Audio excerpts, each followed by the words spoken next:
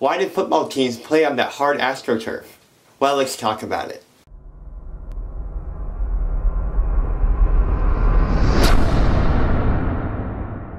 Now, AstroTurf is a company that supplies turf for sports fields. The reason for this type of turf was to save time and money on field prep and wear. One of the original looks was a hard, carpet-like material made from nylon and other synthetic materials.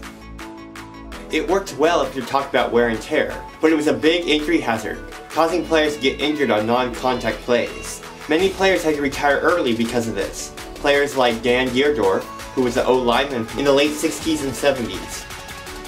He said after a long career playing on that hard AstroTurf that he had to have many surgeries on his spine and had to have both hips and knees replaced. There are more stories out there about players who have sustained career-ending injuries on that AstroTurf. Have you ever had a bad carpet burn before?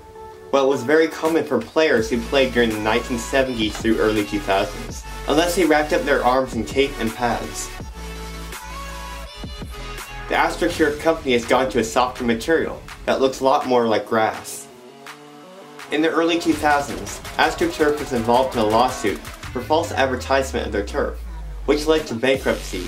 They were bought out by Textile Management Association Incorporated. In June of 2016, they announced that they would be sold to Sports Groups, a German-based surfacing company. What are your thoughts on the old original field turf? Leave your thoughts below. And if you have any ideas for future movies, be sure to leave them as well. If you enjoyed this movie, be sure to give it a like and subscribe for more awesome content. Make sure to hit the notification bell to get notified. Thanks.